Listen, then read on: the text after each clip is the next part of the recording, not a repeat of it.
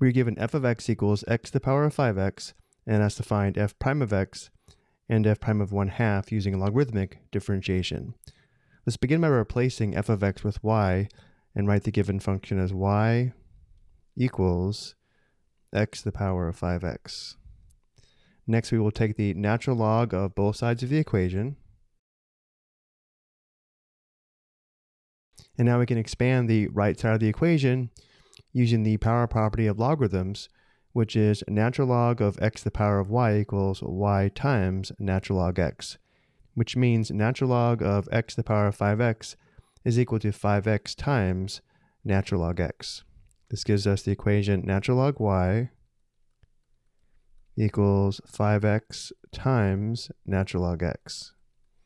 For the next step, we will differentiate both sides of the equation with respect to x.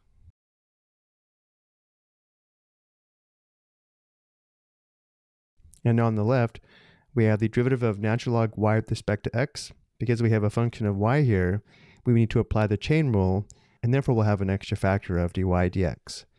The derivative of natural log y with respect to x is 1 divided by y times dy dx.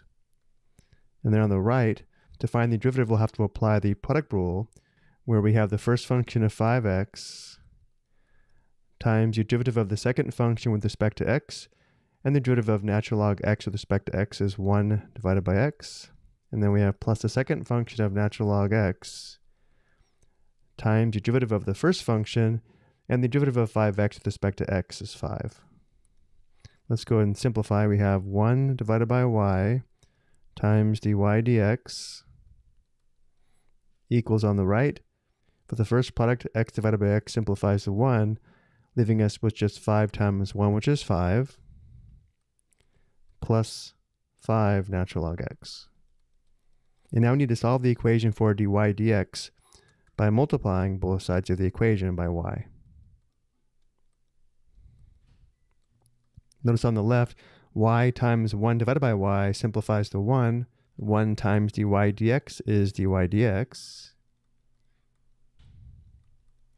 Equals on the right, we have y times the quantity 5 plus 5 natural log x.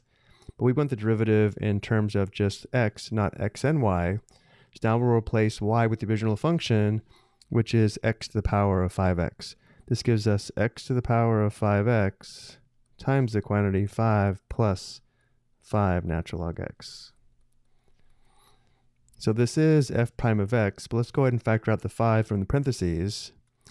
And we'll write f prime of x as f prime of x equals 5 times x to the power of 5x times the quantity 1 plus natural log x. Let's go ahead and record this above, and then we'll determine the derivative function value, f prime of 1/2. So again, now that we have the derivative function, we can determine the derivative function value, f prime of 1/2.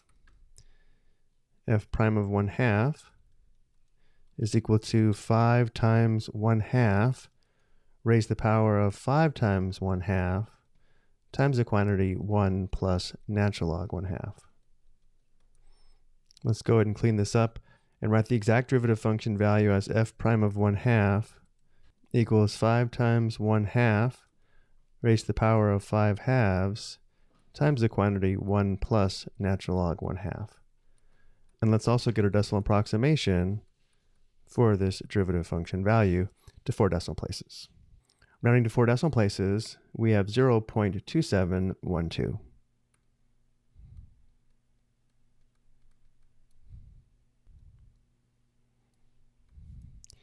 I hope you found this helpful.